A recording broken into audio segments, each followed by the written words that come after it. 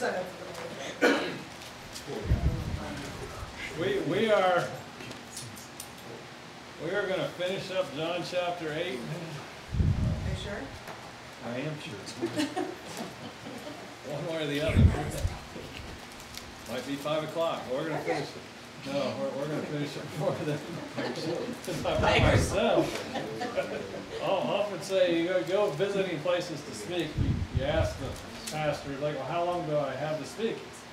You can talk as long as you want, but the people leave at noon. Like, okay, I got it. So we'll figure it all out. So we are going to finish. We're wrapping up John 8, and we're going to deal with the fact that within John 8 we've ran into a number of assaults on Jesus. 10 times in this chapter, the religious leaders will have come at Jesus, attacking him, assaulting him. And this is all coming from the leaders of Judaism. And it's not just this chapter. They were making the same blasphemous threats in the previous chapter and having the same desire to kill him there. And it goes all the way back really to chapter 2. When he started this ministry in Jerusalem, he walked in and did what? He cleared out the temple and made it known what he thought of temple operations and how wicked and wrong they were. And so they've been looking to kill him since then. And so 2.5 years have gone by, and you can imagine that it is kind of amped up. The attacks have just kind of grown, and we're going to look at kind of how those play out as we dig in a little bit this morning. It's been nothing but conflict ever since the beginning. So Jesus, let me say this, Jesus purposely antagonizes his adversaries because it's necessary. And I'll say that again. Jesus purposely antagonizes his adversaries because it is necessary. We're going to cover why that's necessary. We'll see it as what the truth does to error. It's required. He comes as the truth, as the light. It has to bump into where there's error and where there's not truth. There's no way for them to just coexist. He didn't come as the light and the truth to not drive out the darkness. He came to drive out the darkness. He came in every which way to combat the errors of things that are. He's the way, the truth, and the life. And he's run into that which has been a part of something completely opposite and different. In the bigger context, have you noticed that it's only evangelical biblical Christianity that is being persecuted? Hindus aren't being persecuted. The Buddhists aren't being persecuted. The Muslims aren't being persecuted. The Mormons aren't being persecuted. And on down that list kind of goes. And you go, well, why is that? Well, they're all false religions, and all false religions are part of the same kingdom of darkness. A house divided itself can't stand. So Satan makes sure that his house isn't being divided. Those things aren't going to come under attack. The only ones going to come under attack are the things that are about Christ and about God and that are of the truth and that combat the things of the enemy. And so you have, we were in 1 Peter this morning. He tells us that if we're his, these things are going to happen to you. You're going to suffer. You're going to go through. He tells us not to be shocked when those happen. They're going to happen. We live in a world that is not his at this point. One day it will belong to Christ. One day he will redeem it all. But in the meantime, it belongs to the prince of the power of the air. And he does what he wants to do. And so I mentioned this morning, it's Elizabeth Warren. I saw things, she said that all of the crisis pregnancy centers should be shut down because they trick women into carrying their babies. It's just like, they reveal truth to these women. They show an ultrasound that shows this very human growing thing inside of them. They help them then financially and otherwise, but that's the view of somebody that's in darkness. That's the view of somebody that doesn't value life, that doesn't see the things of God. And so we shouldn't be shocked. It's also accurate to say the greatest enemies of the truth have always been those who are the most religious. It doesn't come from just the atheist so-and-so over here. The greatest attack comes from folks who are very religious. Satan has always been religious, and his false religion assaults the truth. It's a sign we're doing something right to have the kingdom of darkness coming after us. It is a sign we're doing something right to have the kingdom of darkness coming after us. The enemy does not want to lose his control in this town. Nothing that's happened to us am I shocked about. Since Satan has had his strongholds in different places, in different ways, of religious people, who I'm convinced the more I spent time with don't really know him.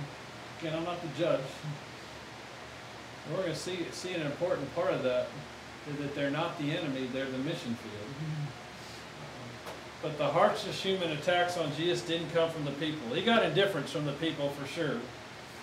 But the real harsh, aggressive assaults on him came from the religious establishment and the people that were the most devoted to that establishment. It is the ones running an apostate Judaism that come after him the hardest. All self-righteous Jewish leaders who were part of an apostate view of Judaism that belonged to Satan, like all other religions. All other religion is part of the kingdom of darkness. Do we kind of get that? I know we're in a world that says, well, no, everybody can, you just have a view of God however you want, and then we're all right. But that's not what this says. That leaves Jesus as being just one of many options. I said before, if Heavenly Father sends His Son to go through what Jesus went through, and there's some other way, I don't want anything to do with that Father. If you grew up around a neighbor and they did this to a son, and you find out that it wasn't necessary, you'd stay away from that family as far as you could stay away from them. But if, on the other hand, this is the only way, then we've got to cling to it.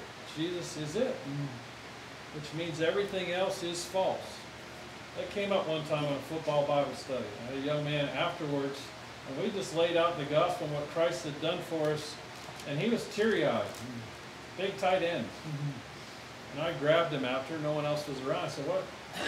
Something's bugging you, what is it? And so I just come to the reality is that my dad died not knowing Jesus. He's in hell. I didn't have anything to give him. It's like, other than those that you love that are still here now, you have opportunity to share this news with. But you're not wrong if he never came to Christ. None of us know what could have happened at the last moment, but you're right in knowing who he was and what he believed, that if he died in that, no, he didn't. And I get why that makes you sad on the one hand. On the other hand, that ought to drive you to make sure everybody that's around you knows that. That you would be the biggest voice piece of sharing the hope of Christ that there ever was. Because you wouldn't want that to happen to anybody else. But Satan wants to continue to come at us. He's an enemy of the truth. Enemies of Christ, then who is truth? All religion claims to represent God, but it actually represents the devil. It represents Satan. And that's what Jesus said in verse 44. That was last week. But it's their response in 48 we're going to get to. So he says in 44, you are of your father the devil, and your will is to do your father's desires. He was a murderer from the beginning and does not stand in the truth because there's no truth in him. When he lies, he speaks out of his own character, for he is a liar and the father of lies. Essentially says, you lie and want to kill me because you're part of the kingdom of darkness, and the kingdom of lies wants to stamp out the truth. And Jesus just very plainly told them that. So here's Jesus saying the most volatile things he could say to Jewish leaders. They pride themselves in being children of Abraham, being children of God, those who rightly represented God, they're God's agents to the world, and he says you're of your father the devil. That is Judaism in its most devout form. It is satanic. I know we get caught up in a Judeo-Christian deal. Yes, we come out of the same, but when Judaism never receives Christ for who he is, then it's not true. We hold to our Old Testament for sure, but as they continue to look for one to come, not believing the Messiah ever came, they need to receive Christ. Until they do, they're following a lie. Do I want us to continue to support them in the Middle East? Yes, I do. Do I want to see God come back and redeem many of them? Yes, I do. And I believe that a lot of that will happen. but in its form right here, as it comes against Christ, it was of the devil. He says, you are of your father the devil. That is Judaism. Our Lord's condemnation of these leaders reaches a pinnacle in the final week of Jesus' life. So that's in Matthew 23. I'm going to read just a little bit out of that. It got referenced in Sunday school this morning too. In his final week, he comes up against this crowd and says some incredibly harsh things. Not that what we just read wasn't harsh. But down in verse 13, there's a whole lot of, but woe to you. You're going to woe to them. That's not a good thing. When God's word says woe to you, there's judgment, and you're on the wrong side. But woe to you, scribes and Pharisees, hypocrites! For you shut the kingdom of heaven in people's faces, for you neither enter yourselves nor allow those who would enter to go in. Woe to you, scribes and Pharisees, hypocrites! For you travel across the sea and land to make a single proselyte, and when he becomes a proselyte, you make him twice as much a child of the devil as yourselves. How'd you like to have that said? You're a religious leader. You think you're on top of your game, on top of the deal. And Jesus has just said, yeah, you save one, you save them, and then make them twice the devil which even you are. You hypocrite. He's going to go on and on. Woe to you, you blind guides. He's going to say, woe to you, scribes and Pharisees, verse 25. Hypocrites, for you clean the outside of my cup and plate, but inside they're full of greed and self-indulgence. You blind Pharisee, first clean the inside of the cup and the plate, but the outside make me clean. They were all about their outward appearance and works. Verse 27, woe to you, scribes and Pharisees, hypocrites, for you are like whitewashed tombs, which outwardly appear beautiful, but within are full of dead people's bones and uncleanness. So you outwardly appear righteous to others, but within you're full of hypocrisy and lawlessness. I could go on, but well, you get the gist there. She just kind of in that last week just had enough and let them know. Again, we're going to see he didn't do that out of hate. He didn't do that to crush them. He did it for another. Jesus denounces all of them and warns the people to stay away from them was the end of that week. Well, this growing 2.5-year conflict we're in here today, in this text, with religious leaders was necessary as Jesus continues to confront their damning instruction with the truth. There were a whole lot of lost people that were surrounded and influenced by those religious leaders that needed to hear the truth. He's also got a heart for them too, and gives them opportunity to respond. Somebody might say, well, back off. I know as we went through some things next door, there were some meetings, and I felt bad for some of my deacon friends that sat in some of those meetings. And I think there may have even been times where it was thought, Chuck, you could make peace with this. But there was not peace to be made with what was an error. It wasn't possible. Yeah, we could have kept together what would have been wrong. We could have kept together and not spoken truth. But there wasn't any way just to appease everybody. The truth of the gospel doesn't make everybody happy and hold hands at the end. Only those who truly belong to him. And it's offensive to all those who don't. And so here I think his disciples had to be thinking, really? Because who had they looked up to prior to Christ? The religious leaders. They aspired to be them and weren't able intellectually. They became fishermen and tax collectors and other things. But they were the top of the system that they knew and understood for their lifetime. And Jesus just come at it and said, no, they're wrong. They're in error. They're hypocrites. And so he won't back off. The truth damns, and it damns eternally. It ultimately sends people to hell forever. That's what the truth does. In the meantime, it looks to redeem people, but it's ultimately the truth set against that which is false. And you're either in the truth with God or you're not. So the consequences are incalculable and they don't ever change. Error must be confronted with truth. These children of Satan then see Jesus as an enemy, as a disturber, a blasphemer, a lawbreaker. They can't contain themselves in dealing with him. They're so full of fury at him. It ultimately culminates in today's text. So verse 48. Remember, verse 48 is going to begin with them having just heard what we read in verse 44, that he's called them a devil and the children of their father the devil. And so we pick up verse 48. The Jews answered him, Are we not right in saying that you are a Samaritan and have a demon? Jesus answered, I do not have a demon, but I honor my Father, and you dishonor me. Yet I do not seek my own glory. There is one who seeks it, and he is the judge. Truly, truly, I say to you, if anyone keeps my word, he will never see death. We're going to come back to all this. The Jews said to him, now we know that you have a demon. Abraham died, as did the prophets. Yet you say, if anyone keeps my word, he will never taste death. Are you greater than our father Abraham, who died, and the prophets died? Who do you make yourself out to be?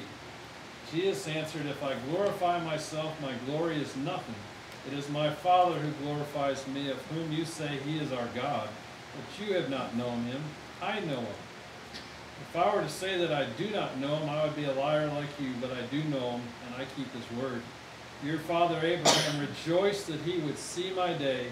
He saw it and was glad. So the Jews said to him, you are not yet 50 years old, and have seen Abraham? Jesus said to them, truly, truly, I say to you, before Abraham was, I am. So they picked up stones to throw at him, but Jesus hid himself and went out of the temple. We're at a culmination point here. The conflict hits a high point. Either they repent and believe, or they kill him. They've got two options. They're that upset that he's either got to die, or they got to believe. The conflict's got nowhere else to go. Their hearts are hard. They're full of fury and rage. So why again does Jesus elevate this conflict? Why go there? Why push it to this point? Why does he raise it to this level? Why does he say things like, your father the devil? You got to know that's bringing a reaction, right?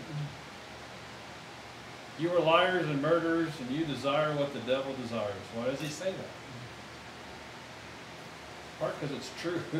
It's truth that he's speaking to them, right? Now the answer is ultimately, though, because he loves them. The answer ultimately, he says it to us, because he loves them. Because it is a mercy. It is mercy to shatter false securities. It is a mercy to devastate false religion.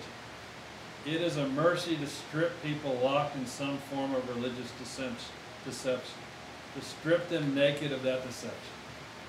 They're living in a lie, and they need to be rescued. Lovingly, what option do you have? To speak truth. To try to strip them of all that. To have them so shocked by that they ultimately will repent and turn from that. But if you just go on ignoring it and propping them up, will they ever turn from that? They won't. So in his love, he comes at them. They are the people with the emperor's clothes. They need to be exposed by the truth, exposed for what they are. Their false religion needs to be dealt with in a very strong, stern confrontation. Again, most of us don't want to have that confrontation. We just soon make everybody happy. But if I hold what is true, say I have the cure for cancer, and you as my friend sitting out there have stage 4 cancer and need what I have. What lengths, if you were me, would you go to make sure you took that? You'd do any and everything to make sure they took that. Because it's the truth of what they need to heal with. Jesus is doing just that, right? In love, he is bringing them all barrels to bring before them truth to try to get their attention. Again, we said God's got to move in our heart for them to hear it. And Christ knows that God's got to move for them to hear this, but it doesn't change the fact he's got to speak truth and to speak into it. So we just back off a minute just to get an idea and framework for this passage. In debates, when they're lost, deteriorate to 4 levels. So a debate starts at an intellectual level. I think something's true, you think something's true, and we begin to debate that back and forth, right? So it's at a nice intellectual level. We're going along just fine. But now you have a disagreement. When you approach your disagreement intellectually on a mental level, here's my proof of why I believe it. You might give your proof why you believe it, but it brings up the first conflict level because we can't both be right. It's a debate. Our world just wants to make everybody happy, and so we say, you're right and I'm right. We all know deep down that's not possible. You had math class, right? If you argue 2 plus 2 is 5, I believe it's 5. You keep on believing it's still an F. Good luck in life, believing that's 5. You'll have trouble everywhere you go, right? There are certain things that simply are true or they're not. Well, it moves from that level, though. The progression goes from intellectual to emotional. Because now we start to get angry, right? And now we start to realize I can't get you to see my side of it. This is some of the meetings we had at a leadership level in the last church that escalated to some places. They escalated quickly a few times. Like, wow, that got away fast. It wasn't from our side. This is where you start getting angry. You can't get your point across. You can't move the other person. The other person doesn't like what you said because they don't like the implications of what you said. They don't buy into what you said. The heat begins to rise. So we went from intellectual and emotional, and thirdly, verbal abuse. When you can't make your argument, you're angry, you just start firing off at the mouth. And we sat through some of those meetings. It's like, wow. I had no idea that kind of anger was possible out of you, but there it is. And accusations start being made, and epitaphs, and calling people names. And we've lived through some of that. Suddenly around town, all kinds of things start being said when they haven't got what they want. And again, I don't mind bringing this up because we're going to get to the fact that, again, they're not the enemy at that point. They are the mission field. But that's exactly what you see here in the fourth and final step. So you went from intellectual to emotional to verbal, and the last one is that it just gets us to physical. You can't win the argument, ultimately you just deck the guy. See it on an athletic field, right? Baseball coach comes out with an argument. Umpire doesn't like it, he gets tossed. Now I gotta get my money's worth on the coach. Been tossed anyway. Now it's time to start picking bases up and throwing them, emptying the dugout, kicking dirt. You know, you're not allowed to bump or touch the umpire because the fine comes with that. But now you just start losing it in every other which way, and off it goes. Now they actually have things in college baseball where you can review a play. So that keeps the escalation from going. We'll pull out the cameras and see, hey, maybe I did make a mistake. We're going to ruin games by taking human elements out of it, but it's those conflicts we're trying to avoid. Well, Jesus is going to go through that. And in here, so this is what happens. This group of religious leaders start with an intellectual discussion. They can't win. They're speaking to the truth. Speaking to the one who's all truth, without any errors. They're never going to win an argument with him. If he says they're wrong, they ought to just accept, well, please help them, show me how to get right. I realize that. That's not in them. It shows that they're incompetent. They descend to the emotional level where they become angry and bitter. All they can think about is getting rid of him, killing him, and move to verbal level where they all begin to call him a demon and a Samaritan. Chapter 10, they call him insane. The end of this chapter, they're moved to physical abuse. They pick up stones, and ultimately it's going to lead them to crucify. As we see this play out, they couldn't win the argument. In the face of Jesus Christ, the Son of God, they are infinitely incompetent. They're exposed, they're uncovered, their depravity is demonstrated, they don't have the truth, and they can't stand against the truth. And they start descending to lower and lower levels till they have rocks in their hands and murder in their hearts. They are stripped down and left undone. And can I say that it is necessary? It is necessary. Stripping them bare of the emperor's clothes is necessary. They need to be aware that they are under judgment and condemnation. That's ultimately what Jesus is going to tell them. Without a change, you're under judgment. You're dying. You sit under the wrath of God where you sit right now. And in love, I'm telling you everything I possibly can to move you off of that spot. Again, we do this because it's the most loving thing Jesus, and again, why did he do this? Because it's the most loving thing Jesus could possibly do. Again, they are not the enemy, they are the mission. We will disagree in large part with the world that's lost, that doesn't know Christ. And our job is to love them and proclaim the truth. Doesn't mean we look out for a fight every time we come out the back door, but we've got to speak truth and live truth out. So there's three phases we're quickly going to look through in this passage. Each kind of section. First comes blasphemy from them. Jesus then speaks truth. And then Jesus gives a gracious invitation. So in the first one we have several verses. There's blasphemy, truth, gracious invitation. The second one, blasphemy, truth, gracious invitation. Well, the third and last one, there's blasphemy, and then there's truth. And well, we'll have to see how that one ends. He doesn't really get a chance to give an invitation. Because at that point, they're so infuriated and outraged that it doesn't move on. So love destroys false securities. Love doesn't leave people alone in their false religion.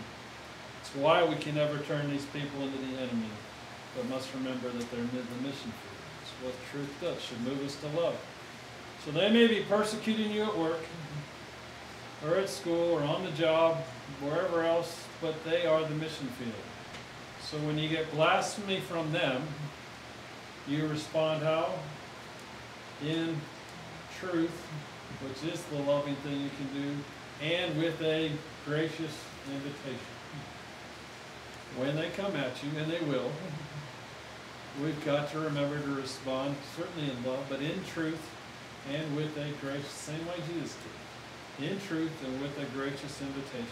Doesn't mean we change our view. We speak truth. They might not like your view.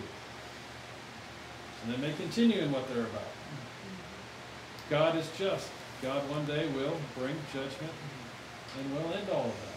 But in the meantime, we've got to come. So here we go. Jesus goes at their false beliefs, religion, to leave them exposed. So phase one is verses 48 to 51. So in verse 48, again, was a response to 44. The Jews answered him, "Are we not right in saying that you are a Samaritan and have a demon?" There's their blasphemous accusations. You're demon-possessed. You're a Samaritan. Why are they throwing the Samaritan? Well, Samaritans were hated by the Jews. Go back to 2 Kings 17, I believe it is, when the northern kingdom was taken over. Those that were left behind that were Jews intermarried with a lot of the pagan groups that had come in and taken over. So they were considered half-Jews or compromised Jews. They were a mixed breed. And so they're constantly accusing Jesus of that. Interesting, the woman at the well was what? Samaritan. And in that town, what happened? Many came to believe in chapter 4. And some of our first, for sure, converts to Christ happened in that town. I don't think he even was offended that they called him that, but they thought they were throwing hateful things at him when they said it. So then he speaks truth in verses 49 and 50. He says, "I do not have a demon." That's pretty straightforward, isn't it? Are we not wrong in saying it? No, I don't have a demon. But I honor my Father, and you dishonor me. Yet I do not seek my own glory. There is one who seeks it, and he is the judge. Jesus came not in his glory, right? What did Jesus? Jesus had given up all his glory. Philippians 2, that he didn't consider equality with God something to be grasped. He humiliated himself, taking on the form of a man. And not just that, ultimately death. And death how? Death on a cross, which was only for murderers and thieves. And he accursed. So Jesus, now does Jesus get glorified in the end? Well, heavens, yes. God glorifies. God raises his name to be above all names. And God sits in the right hand and on the throne. But when he came not to glory in himself. But did the Father glorify him? Yes. God has affirmed him all through Scripture and has affirmed him with John the Baptist. He's going to affirm him at the Mount of Transfiguration. He's going to affirm him everywhere that we look. Heavens, he's clearly God's Son. And to denounce Christ is to denounce the Father. So they can't say they know God and then to talk that way about Christ. They're together. They're one. And so he has spoken truth. Here's the gracious invitation in verse 51. Truly, truly. And again, the truly, truly, we have 25 times in the book of John. So when we finish praying, we say what? We say the word amen. And we affirm, like we at the end say, we affirm what God has said, what he's about. We say amen to that truth. God, in a sense, in the beginning when he speaks, says amen, amen. He affirms it before he's ever said it because he's always true and he's always right. And this is new information, and so we get this truly, hey, I need you, said before, it's kind of coach talk, the whistle blows, I need your eyes. What I'm about to say isn't just nonsense. Like, this is going to happen in the game today, and I need you to be ready and aware of it. And so 25, so a few of them. John 8:34, truly, I say to you, everyone who practices sin is a slave to sin. And a warning, John 6:53, truly, I say to you, unless you eat the flesh of the Son of Man and drink his blood, you have no life in you. Remember, we covered that one. 10:1, he says, truly, I say to you, he does not enter the sheepfold by the door, but climbs in by another way. That man is a thief and a robber. Don't worry, I'm not reading all 25. But 10:7, truly, I say to you, I am the door of the sheep. Can't wait to get to chapter 10. John 5:24, we had a big verse, essentially the gospel in one verse. Truly, I say to you, whoever hears my word and believes him who sent me has eternal life. He does not come into judgment, is passed from death to life. That's much the invitation we get here in verse 51. Truly, I say to you, if anyone keeps my word, he will never see death. Jesus is obviously not speaking physically here, right? Because even Jesus dies physically. But we're talking about spiritually. We move from being dead spiritually to being made alive in Christ for eternity with the Father. And do we have any fear of the second death? No, because we've been made his beloved sons or daughters. So those that he's speaking to, he's just invited that if they keep his word. Well, what's all involved in keeping his word? We've got to, again, believe him to be who he claimed to be. It is being filled with his Spirit. It is obeying. It is a belief that moves to action, that it's not just a verbal saying. It's just not, I don't just affirm it and say it. It is something that encompasses everything about me as I move forward. That this book becomes something that I've got to continue to dig and feel through. You know, we talked about when the bracelets went around, I thought, well, that's kind of hokey, but what was behind it wasn't. What would Jesus do right here? And I'm his ambassador, I'm told in Colossians. As Christ's ambassador, that I go where he goes. I go in his stead. We said before, you might be the only Jesus with skin on some ever encountered. So how you live life and how you do things will speak to them in certain ways. That's all that he's talking about wrapped up. You're facing judgment and death. But if anyone keeps or obeys my message, my word or gospel, they will not see death and get caught in it. I'm really talking about that death from Revelation 20 and 21, that eternal, forever condemnation death. I've been around some that are afraid to die. You might have a fear of dying. It's put by one person one way. I'm not afraid of death. I just don't want to be there when it happens. Like where I'm going, I'm not afraid of at all. How it happens, I'd like a little more control in that than we have, right? I'd like, there's a movie, Grumpy Old Men, they're like, so-and-so died in his sleep. And they use some colorful language, lucky. Like, and that's kind of how we'd like to go, just peacefully one night in my older age, I just lay down and with Jesus. I'd rather not have the car wreck, the heart attack, or the hospital scare, or this or that. Right? But that's not the death we're talking about here. We're talking about the ultimate judgment death. The believer's physical death is actually one that ushers us into joy and peace, is it not? So one pastor tried to describe it, the lady just had surgery. So right before you had surgery, they put this little needle in this magic stuff in there, right? And you kind of got ushered, I can remember, I've had 3 or 4 different orthopedic surgeries, and they hook you up and say start to count back from 100, and you get to about 97, and you're next thing you know you're waking up in pain for where they've hammered and chiseled and screwed you back together. It's like I liked it better when I was counting back from 100. But we get ushered into presence of Christ. That's a beautiful thing. But more importantly, we don't see that physical death. Well, that was phase 1. Phase 2, verse 52.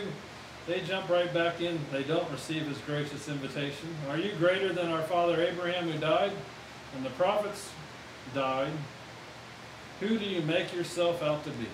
So they just throw more blasphemy. Now we know you have a demon. Who do you think you are? all these folks you speak about, how could you possibly make this claim? Now we know you're nuts. So here's the truth in verses 54 and 55. Again, does Jesus chase them back with they revile Adam? Does he revile back? Even on the cross he didn't do that. I told in Peter that Jesus he spoke calmly back truth, but he never got caught up in a heated argument back and forth with these guys. They came at him and he would speak truth and a gracious invitation, and it would lead to more of their abuse, and he'd give more truth. So here's some more truth. If I glorify myself, my glory is nothing. It is my Father who glorifies me, of whom you say he is our God. But you have not known him. I know him. If I were to say that I do not know him, I would be a liar like you, but I do know him and keep his word. Now here's the gracious invitation following that truth. Your father Abraham rejoiced that he would see my day. He saw it and was glad. What Jesus is essentially saying, wouldn't you like to join in with your father Abraham and rejoice at my coming? He rejoiced in it and was glad. Wouldn't you like to join him in that? How does all that play out? They think he's probably referencing most when Abraham took Isaac up on the mountain, was about to plunge a knife into him, and what happened? God provided the sacrifice. Spared Abraham his son, who God had promised from your seed would come many nations. So he knew that either God was going to raise his son Isaac or that he was going to provide. And deep down, as much as that had to be the most ridiculous emotional turmoil to come to grips to hike up there alone with your son while he carried the elements that ultimately you're going to strap into. That was a promised child that didn't come till you were 100, but he believed God at his word. And I think God gave him the insight that one would be provided one day as this sacrifice that would be the final sacrifice of all time. And that's what Christ is on our behalf. The perfect Lamb, slain once for all, the righteous for the unrighteous. And Abraham was able to look forward to that day and rejoice. And he's inviting them to do the same. When we get to the final phase, because they don't know what to do with him at that point. They are beside themselves. So the Jews said to him, you're not 50 years old. We're actually told his ministry began at 30. Maybe he looked older than that. Maybe they just threw out a term. I don't know. Dealing with them would have made me look 50. If I was 30. Yes, I'm older than that now already. I realize, yes, you folks, I already look older than 50. Thank you so much. Yet you're not 50 years old, and have you seen Abraham? It's just a mocking. Like you're not, I mean, this was forever ago, hundreds of years ago. You're not even 50. What the heck are you talking about? You're just nuts. And Jesus said to them, and this is a truth that they really can't handle. Another, truly, truly, I say to you, before Abraham was, I am. What did he just say to them? Before Abraham was, I was, did he say? No. I am, meaning he always was, meaning he had been there with God, part of God from creation, which is how John started, right? The beginning was the Word, and the Word was with God, and the Word was God. By him all things were created. So it's not new that this claim has been put on Jesus, but for them, they've literally just heard him say, I have always existed. Abraham looked forward to it because I was with him. I was with him when he climbed up there with Isaac. I was with him when we and the Father provided the sacrifice that was needed that day. And I am what he looked forward to. Well, that claim of God was more than they could handle. There wasn't a gracious invitation after that. Essentially, there was a sense of it's over. They completely reject Jesus. Verse 59, so they picked up stones to throw at him, but Jesus hid himself and went out of the temple. It wasn't his time. 6 more months, it'll be his time. He'll let them take him and they'll let them nail him on a cross. We have a similar thing where the folks, religious leaders, couldn't handle Stephen in Acts 7. He was brought in and he gives a sermon. And he lays out from the beginning of Scripture to the end, and they literally, it says, they are so full of fury, they're gnashing their teeth, and they drag him out of the city, and they begin to stone him to death. And who was with him on that day? Saul, who would become Paul, that God would use to bring the hope of the gospel to so many of the Gentiles. In verse 59 in King James, it actually ends with the words, and Jesus passed by. For the religious leaders, it's as though I gave you invitation, I gave you truth and invitation, and it continued, and now no more. I've passed by. We're going to get to one of my favorite passages next week with the man born blind, because as Jesus is passing by, that man sees physically and spiritually after the encounter with Christ. But this group right here, they missed the gracious invitation. So to us, don't miss the gracious invitation. Don't stay hardened. Don't let Jesus pass by. Be the other blind man that when he heard Jesus coming, kept screaming for him and screaming for him. Everybody told him to be quiet. He said, no, bring him to me. Let us be found being the ones that cry out for that invitation. In John 9:39, I'm just going to skip us ahead just to read one verse. Jesus says this, for judgment I came to this world. And we say, wait a minute, I thought you didn't come to judge the world. Yes, he did come to save it. But there comes a point where it has passed by. For judgment I came to this world, that those who do not see may see, and those who see may become blind. And we will deal with those religious leaders who thought they could see, but have been blind all along. I can say this to us, the gracious invitation hasn't passed us by. To those who may have seemed as your enemies, it hasn't passed them by yet either. May we this week find ourselves with those who you may know have said things. I'm not saying let's go hold hands and expect kumbaya moment.